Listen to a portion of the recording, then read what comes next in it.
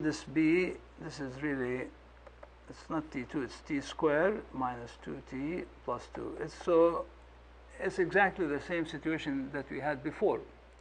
The difference now is that I want to find the electric field at a point, a distance small r, equal to r over 2.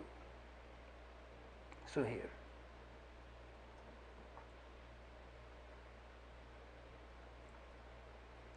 Again, we have, of course, the magnetic field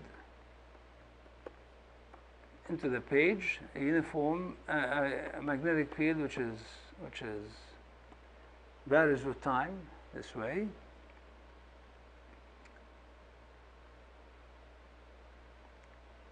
And so to find the electric field, it's exactly the same argument like before. We draw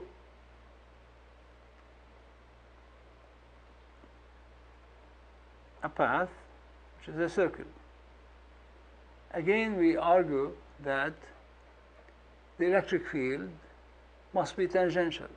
Exactly the same arguments we had before. It cannot be radial because there are no charges within this. There are no charges anywhere. So if you draw any Gaussian surface, there are no charges. And also, we know that the integral of E ds around this closed path must be non-zero, because it's minus d phi over dt. And minus d phi over dt is not equal to 0, because b changes with time. So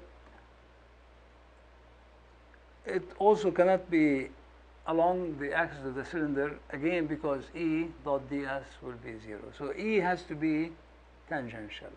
Since it's tangential, this is just E times 2 pi r, as we have seen before. The only difference now, how does this differ from the previous problem? It differs in that phi now is pi. Now, it's a flux, the flux enclosed within this path, C. The flux enclosed within this path now is the area times the magnetic field. The area is now pi little r squared. Because, of course, there's a field here, but it's not within the path.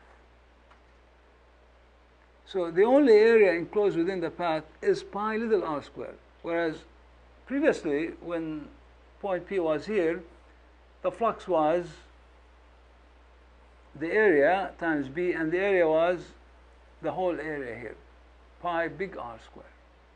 Now it's pi little r squared.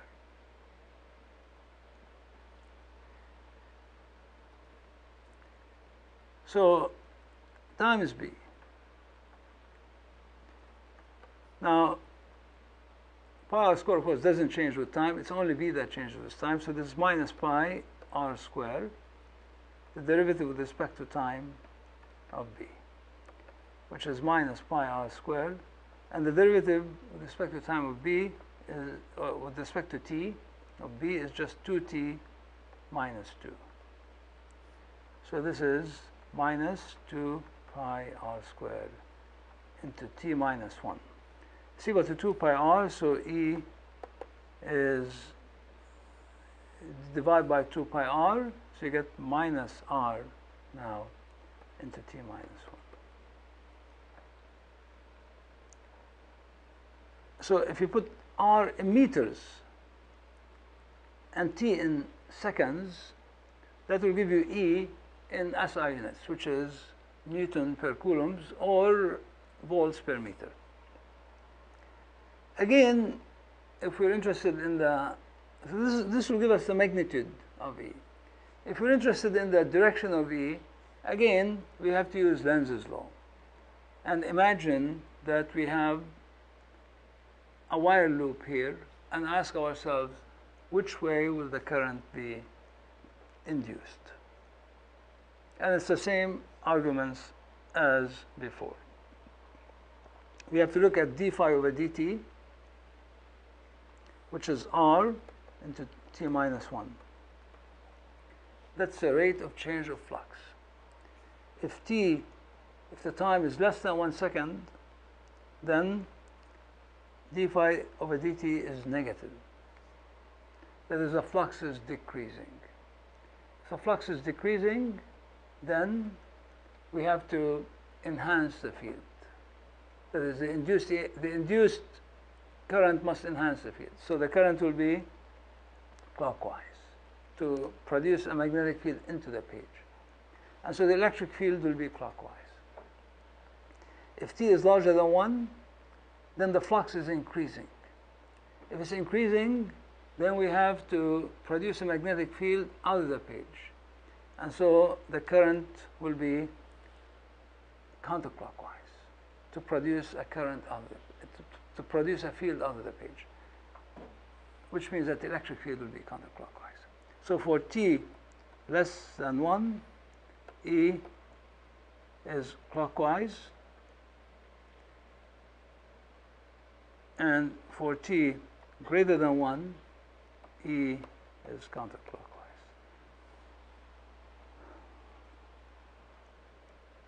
Thank you for watching.